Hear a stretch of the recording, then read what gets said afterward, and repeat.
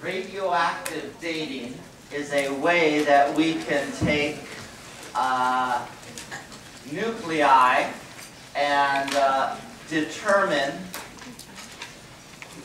how much of the unstable isotope is left over. Based on that unstable isotope, we can determine the age of things. Okay? And this is a great way to find out archaeological items, the age of different rocks, the earth, etc. So there are a couple different kinds of radioactive decay, but we're going to lead into this first doing a little balancing problem that's related to the radioactive decay.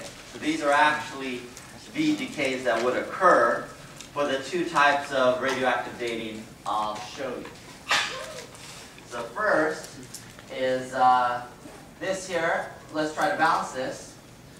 Here 7 plus 0, so a total of 7 on the left. On the right-hand side, 1.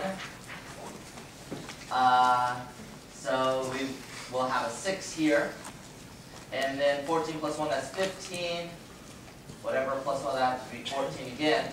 This is going to turn out 6 would be carbon. And let's do the second one before I go on to explain any of this. Here's a little more crazy balancing problem.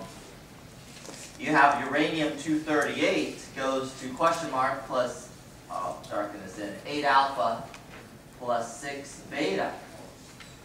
Here's a more crazy problem than you've seen before. Let me fill in the blanks here. Alpha is 4 and 2, beta is 0 and minus 1. So you have to know what alpha is, you need to know what beta is.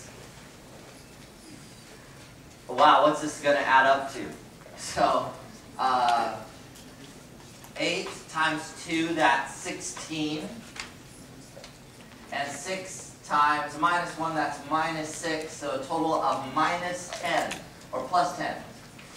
Plus 10 here. So this has to be 82. If you look on your periodic table, 82 turns out to be lead. Okay, let's do the number on the top now, the mass number. That's 238 on the left. On the right, we've got 8 times 4, that's 32. 6 times 0, that's 0. So a total of 32 there. 32 minus 238. 206. This is lead 206. Okay? See how to do that when you have multiple products? It's still multiplication and addition. Okay, so let me mention a couple details about this. This is a neutron from cosmic radiation. Nitrogen we find in the atmosphere. So from cosmic radiation and just nitrogen in the atmosphere, they're naturally producing carbon-14. Carbon-14 is an unstable isotope. Okay?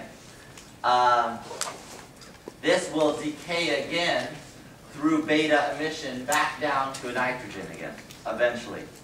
But because there's a certain percentage, I think it's like 0.1%, I'm guessing, of this carbon-14 naturally occurring, it gets into CO2, and we breathe this in.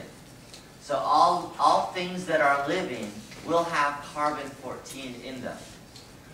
And as long as you're living, you're still intaking from the atmosphere carbon-14. When you die, that you're no longer intaking that. Whatever was living, it doesn't matter. A plant, you, an animal, etc. Wood, like from a plant, so you can do like archaeological stuff.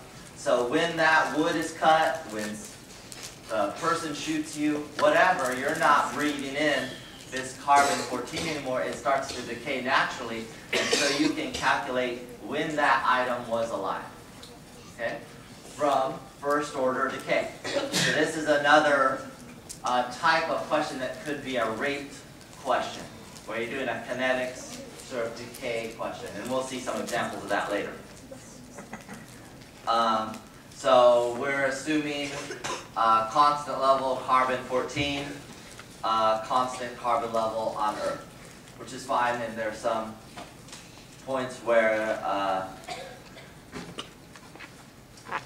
You have to estimate for some differences like the Industrial Revolution and such, but that's fine. Okay, for the second one, this is some lead-uranium dating. This, so carbon-14 has not that long of a half-life. So we're not dating things that are too old with relatively that old with carbon-14. With uranium, it has a huge half-life, very, very long. So we're dating things that are billions and billions of years old, potentially. So here, we're measuring when the rock, say the rock was formed, it has a certain amount at that time of uranium. That's naturally decayed into lead. We can calculate the ratio, that is the amount of lead that was formed, similar to this sort of problem, and we can determine how old that item is. Okay? Assuming that all the lead is from decay and all the products remain in the rock. So that's decay. We'll do some practice examples a little later.